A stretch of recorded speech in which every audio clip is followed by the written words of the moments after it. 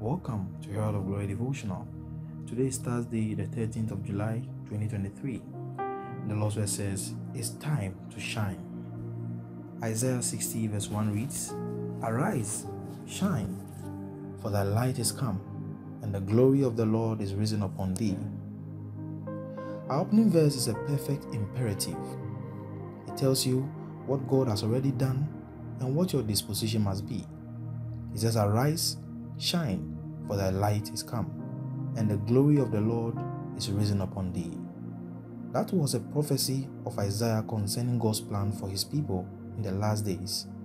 He was going to set them as a lighthouse and a beacon of glory to the nations. Today, that prophecy has been fulfilled in the church. In Christ, God has shined in our hearts to give the light of the knowledge of his glory in the face of Jesus. Hallelujah. Understand that as a Christian, you are the light of God's glory in a dark world. You are ordained to shine forth the light of God amid a crooked and perverse generation.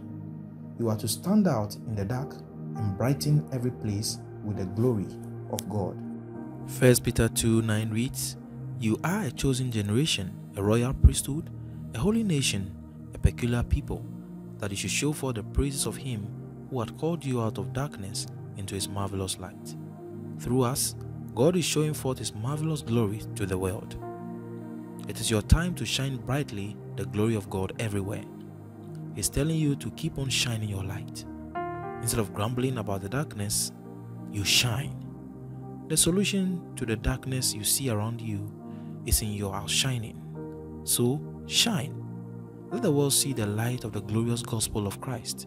Preach it everywhere. Be conspicuous about it. Don't conceal the glory. For God, who commanded the light to shine out of darkness, has shined in our hearts to give the light of the knowledge of the glory of God in the face of Jesus Christ. Kindly make this declaration. Say, "I'm the light of the glory of God in my world. The glory of God shines through me, bringing light to those who sit in darkness. I shine ever more brightly every day." For your reflection, go forth and shine the light of the glorious gospel of Christ everywhere.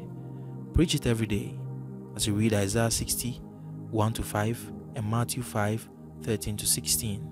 With Herald of Glory Devotional, every day is a perfect day. Pastor Julius G. Christ Lord, heralding the glorious church.